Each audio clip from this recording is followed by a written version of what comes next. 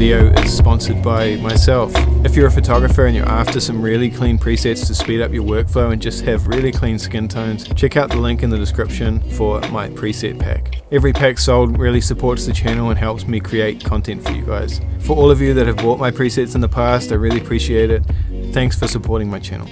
So I'm sitting up here at the ski field on the Awakuni side of Mount Ruapehu.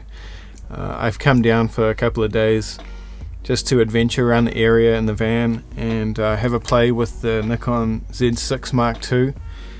I have the 50mm 1.2S with me, and I also have the 14 to 24mm 2.8. So it's supposed to be really clear tonight, but there's a bit of cloud around now, so I think either way we're going to get some really amazing shots. I was planning on doing some astrophotography up here in the mountain, getting a bit of snow in there. We'll see how that goes. It was a pretty nice trip down. The road I took I hadn't really taken before, and it was quite scenic, and there was a lot of kind of old buildings along the way. I stopped off at one and had a really good look around, and it was really cool actually. There was like an old drink bottle in there. I don't even know what you'd call it, some kind of clay pot sitting next to an old fireplace, and the house was just falling to bits. So I went in, and I didn't actually go in the house, but I got some photos around. Yeah, I really like this 50mm. I took some photos as well with my 35mm film camera. I don't even know what film is in it. I'm pretty sure it's Ilford black and white. It's half used, and I shot the old shots a long time ago, so I thought I'd bring that down and take some shots with that as well, and just use up that film. I have some Portra 400 that I've been needing to use for a while, so if I manage to soak up this roll, I'll chuck a roll of Portra in there. So back to the Nikon. I have tried them in the past. I tried the Z6, and I have had a go with the Z6 II, but not a really thorough go. So this time I've had it for about a week, and I've spent the first few days just setting it up and getting to know the camera, because I feel like it's a little bit unfair to review a camera that's not set up properly. Like the Sony cameras, for example. If you get a Sony camera from a store and take it out of the box, they're set up quite stupid. You know, like they're not set up intuitively straight off the bat. You have to go into the menus and set everything up. So I talked to my friend Jonathan Suckling, who's a pro wedding photographer and shoots with the Z6 II. He had a video on setting up the focus system and all that, and I've gone ahead and done all that, and yeah, I've had a really good play with it. Honestly, I think it's a really great camera. It's, you know, has some things that I like better than the Sony cameras, and some things I definitely prefer the Sony. But you know, overall, I think if you were wanting to stick to your Nikon system, I don't know why I'm giving you guys a conclusion at the start of the video, but you know, if you want to stick to your Nikon system, it's a great camera, and you know, I don't think you'd be disappointed at the end of the day. Switching systems can be a really expensive, costly thing, and just mentally draining, having to learn a new system. So you know, that's not for everybody. Some people want to switch to Sony, some people don't, and that's totally fine. I think it's just important to stick to what you like best. So I thought first we should get into the body and how it feels in the hand. Oh, my hands are filthy. I've just been working on the van. It's getting a bit hot coming up this mountain. But anyway, how it feels in the hand, I do like it. If I'm being totally honest, I still prefer my Sony. I have the latest series, so the A9 II with the finger grip on it. It definitely feels a little bit better. Not that the grip is bad itself. The main issue I'm having is I have large hands, and the custom function buttons on the inside here are really hard not to press. I find myself pressing them by mistake all the time, to the point where I almost have to disable them. But I think if I had a grip on it, it probably wouldn't be as bad, because I don't have a grip and my pinky's falling off.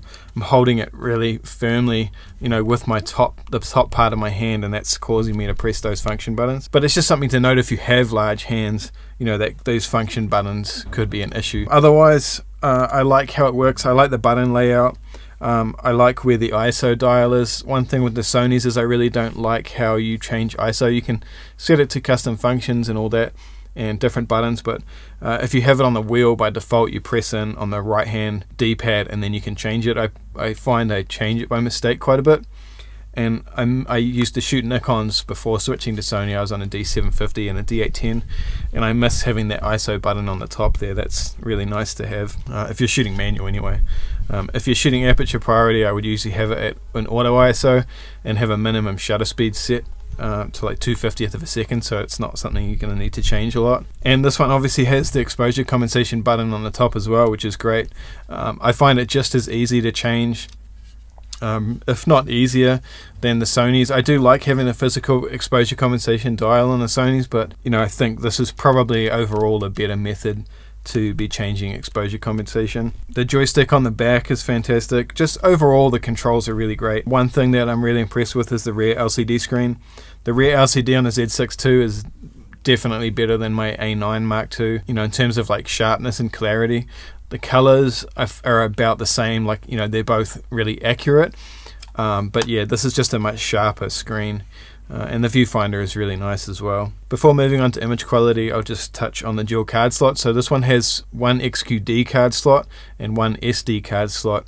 In my opinion, that's probably fine. I think that's, you know, I would rather have two of the same, but XQD cards are really expensive and SD cards are just easy. XQD cards are obviously much faster and much more reliable as well. So talking about image quality, I'm really impressed by the sensor actually. I shot a couple of Astro photos. I put one on Instagram down in Rotorua, and at 6400 ISO I got a really nice, I mean, you know, it had noise in it, but I think it's, in a real world situation, you're not going to see the difference between this and, like, you know, an A7 III or something, you know, like an A9. They're all pretty amazing in low light, and this is no exception. I really like how it performs in low light. The colors are really nice. I find the white balance is pretty accurate as well if you have it on auto.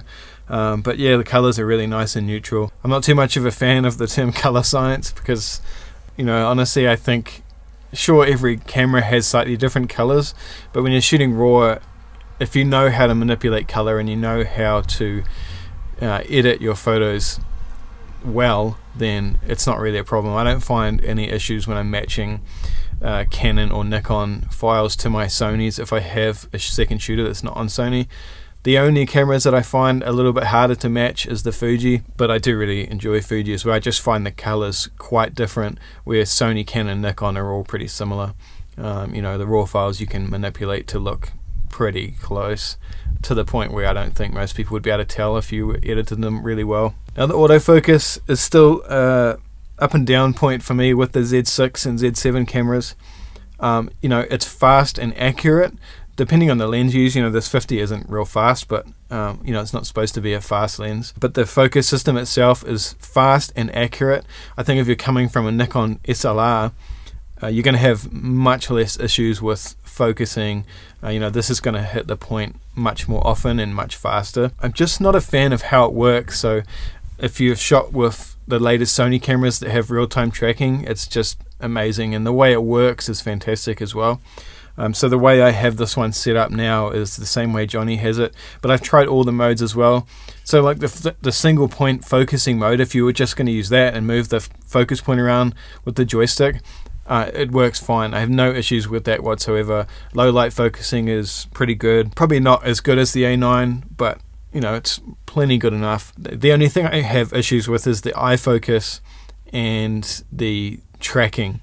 So the tracking does work well, but it's quite a large box, so it can make it tricky if you're trying to, you know, look through people to focus on someone on the background or something like that. But it does work well. The other thing is just the way you have it set up. You kind of have to press, you have to be in wide area tracking, so the whole, you know, the frame pretty much, and then press a custom function button to activate tracking and then focus. And it's just, I think you would get used to it pretty fast, but it is something just to note. It's just not really efficient compared to the Sony system. Like I said, it's more a usability firmware thing that could be changed if Nikon did it, but whether they will or not, I'm not sure.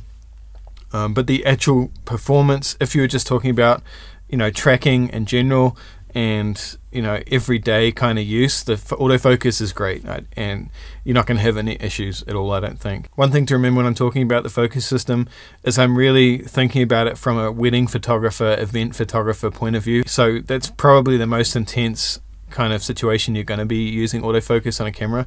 If it's just everyday use, or you're a hobbyist, or you're doing landscape photography, or even portraits or family sessions, most of my issues aren't going to be a big deal. It's mostly just events that are really intensive and there's lots of people to focus on. That's where most of my issues are coming into. The video focus is really fantastic as well. Not much to say about it. It just works like you would expect it to. I never had any issues with it not working. Sometimes with the 50mm it was a bit funny, but you know, in general it works really well, so happy with that. I noticed the image stabilization on the Z6 is definitely better than any of the Sonys I've seen, maybe apart from the A7S III with its new active stabilization and stuff. But for just standard stabilization without the digital stabilization on, just sensor stabilization only, it works really fantastic, much better than my A7C or my A9s. You can get a really steady shot and even do a bit of panning handheld, no issues at all. So yeah, really happy with the image stabilization. It's really fantastic. I can't really comment on battery life too much because I haven't shot it at a wedding or an event or anything like that. It's just been, you know, travel photos, doing the astrophotography, you know, a week of kind of general what a hobbyist would use, I guess. And yeah, the battery's been fine. I haven't charged it since I've had it, and it's still got about half battery life yet. So I've probably only taken about maybe 200, 150 photos with it. I think the battery life is going to be fine. I don't think anyone will have issues with that. If you're on Nikon and you want to stay with Nikon and you're moving from SLRs, or maybe you have the Z6, the Z6 II is great. I definitely recommend it. I don't have any serious issues with it at all. Everything I'm comparing it to and all the kind of issues I did have, minor issues, just comparing it to a Sony system like the A9 Mark II, which in a lot of regards isn't really a fair comparison. So yeah, but overall I think it's a really fantastic camera. Great image quality, really accurate, fast focus, really great video features, great stabilization. So I've still got a couple of days away in the van. I'm going to shoot sunset tonight, and I'm going to put the 14 to 24 through its paces. So I'll put a bunch of photos up, and I'm not sure if there's going to be a part 2 or anything, or it's just going to continue on from this video. I guess if you're seeing this, what I'm saying now, it's going to be a part 2. But yeah, that's my review of the Nikon Z6 Mark II.